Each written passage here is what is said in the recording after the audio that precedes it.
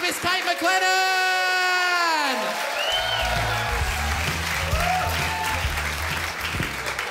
Hi, everyone. Hi, how are we all? You good? You good?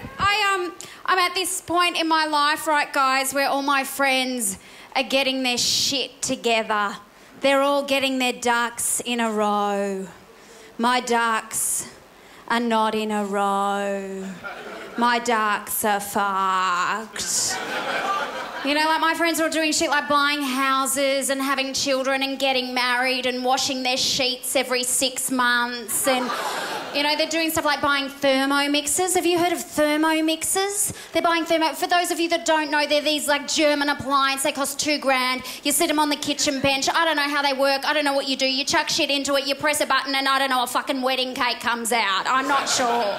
They're just like these magical machines for people who are too busy watching My Kitchen Rules to stir a fucking pot. You know, I don't know what they are. But like they're all doing that shit. They're all getting it together and it was never supposed to be like that. We were just supposed to be 26 forever. You know, like we just used to ride around Fitzroy, you know, in skirts on our bikes and just eating hummus and pita bread and having sex in tents at Meredith and just chugging down the morning after pill like it was nobody's business, you know. And I'm still doing that. And they're not. They're doing things like having dinner parties. You know, they're having dinner parties and they say things like, get Kate around, get her around. She's such a dag. She's such good value. Get Kate around. I mean, sure, she's not going to bring any wine. She's not going to remember our kids' names and she's probably going to vomit in the laundry. But get Kate around. It's a very fine line between being a bit of a dag and being the fuck-up friend. And that line is being 34 years of age. Like, I don't have my shit together. Like, I haven't figured out life yet. Like, the other day I went to work with peanut butter on my face. It wasn't even from breakfast. Like, I haven't figured out boys. Like, I once kissed a boy while eating a pie. That shit's not fair, you know? He should have bought his own fucking pie. You know, I haven't figured out how to be a girl probably yet. Like, I don't shave the backs of my legs. Not so much because I'm a feminist. I just think, well, fuck it, I can't see it.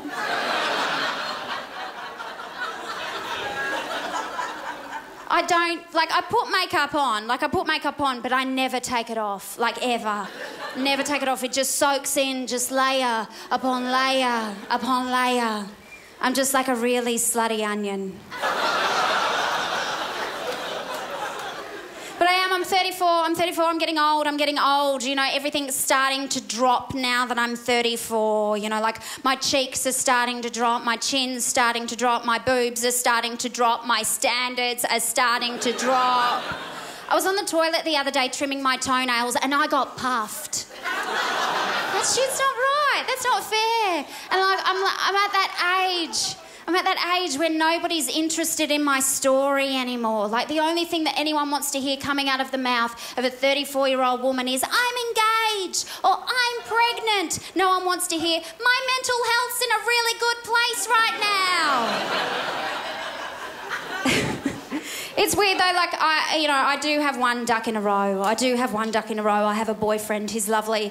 We met the old-fashioned way, shit-faced at a nightclub at 3 a.m. And, oh, when our eyes met across the dance floor, it was just compromise at first sight. It really was. It really was. But we've been together for 2 years, you know, it's crunch time, you know, and the voices have started up in my head, you know, I've got one voice just going, don't put all your eggs in this basket, don't put all your... It could turn to the shit at any moment. Have one foot out the door, keep a second toaster, run a possible campaign to get your eggs harvested. It could turn to the shit. And then I've got another voice just going, don't fuck this up, don't fuck this up. If you fuck this up, you could be living in the flats. You could be living in the commission flats with a cat that you never bother to name, living next door and sharing casseroles on a Tuesday night with a man called Michael who collects Hawthorne figurines and answers the door in the nude, but it's okay because his fat guts covers his knob because he's in a wheelchair. Don't fuck this up!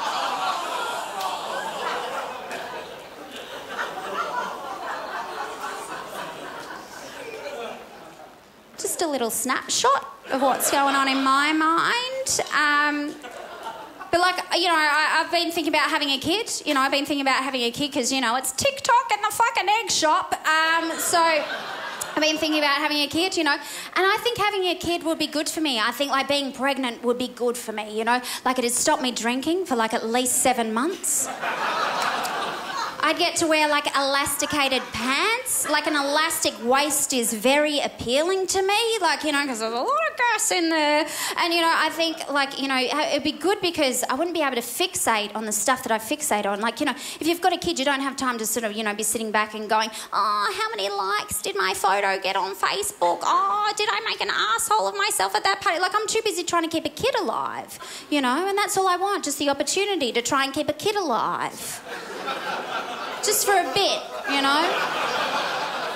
What's the worst that could happen? You know, I just think the best way for me to get my head out of my own ass is to push someone else's head out of my vagina. You're in lovely